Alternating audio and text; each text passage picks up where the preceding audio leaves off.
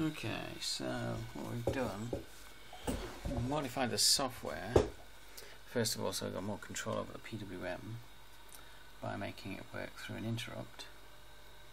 It's a bit bright, that, I don't know if you can see it. Yeah, so we've got an interrupt here, timer interrupt.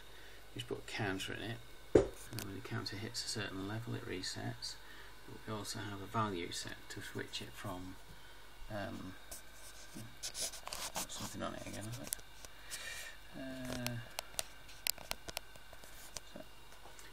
We've got something there. What it does, instead of just blindly setting it, what we do is when we're doing it all right, we just set the level at which we want it to actually switch from marks to space, and then in here, when the where is it down here? When the counter gets to a certain level, it then switches from mark to from space to mark actually. But because we've got it that way, we can change it by using the data direction, so we can make it into an input, switch it from output to input, and then here set the output to high, so it switches between a high output and an input. Okay, now if we go back to the circuit,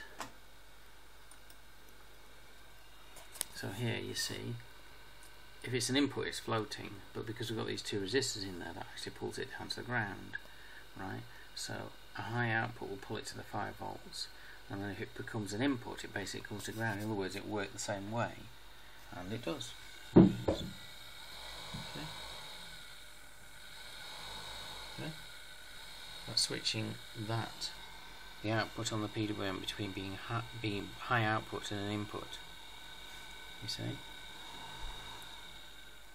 Now the LED lights, because I've actually got the LED. I originally had the LED between there and the high side, but the thing is, of course, when it goes to an input, it actually makes it conduct, provide power, and it just turns it on. So I've put it between there and the low side, and so obviously it goes bright. This is a low side switching. Yeah, it works. Still exactly the same, which means that's